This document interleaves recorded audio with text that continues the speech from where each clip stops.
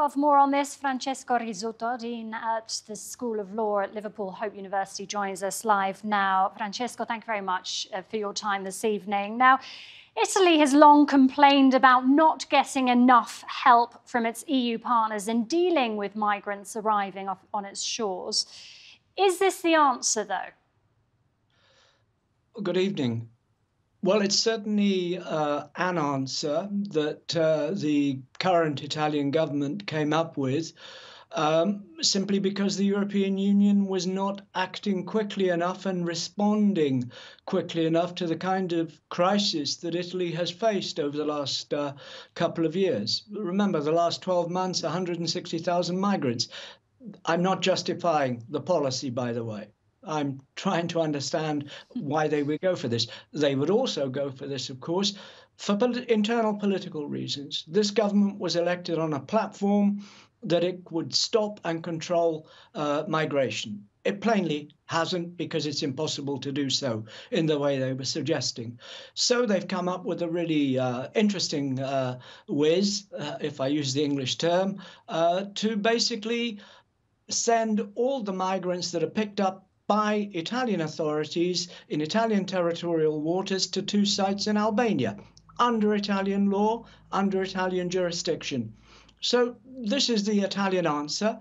It's a political gimmick that I don't think will persuade many people in Italy, even those on the government side of the fence. It's plainly obvious that what the Italian government is trying to pretend that they've done something about it. Francesco, I did want to ask you, how does this compare, should we be comparing it, with the controversial agreement back here between the United Kingdom and Rwanda?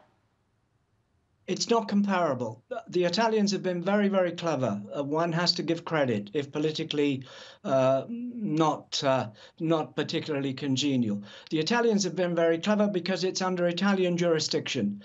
The Rwanda deal is not the same. In Albania, if the Italian authorities accept claims for asylum, they will go to Italy. The British deal with Rwanda is they stay in Rwanda, under Rwanda jurisdiction. So the two are so different. Obviously, the UK agreement is outsourcing, basically, to a country that needs assistance. In Italy, it's not quite outsourcing, because it's under Italian law, and it's actually under European law, remember, as well. So, you know, the European community, the Commission has actually accepted that this agreement is legal.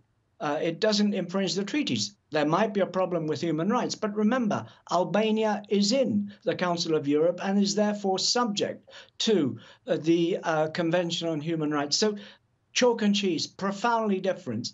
On the face, they might look similar, but they're different. And on that, Francesco, the deal, as you say, it was endorsed by a European Commission President Ursula von der Leyen. Does the European Union, do you think, see this agreement with Albania as a possible future template for migration in Europe? Unfortunately, yes. Within Europe, remember, we have to distinguish between countries in Europe that are designated as safe and countries outside Europe where the designation is slightly different. I do know some European countries are trying to negotiate similar deals. I don't know whether they'll come off, you know, Denmark and one or two others with countries in the Caucasus. I think that there will be slight challenges there, because the concept of a safe country and then the issue of jurisdiction comes in. So it might be a template, but I think it will be extremely controversial if it goes outside Europe. Because remember, Albania wants to join the European Union.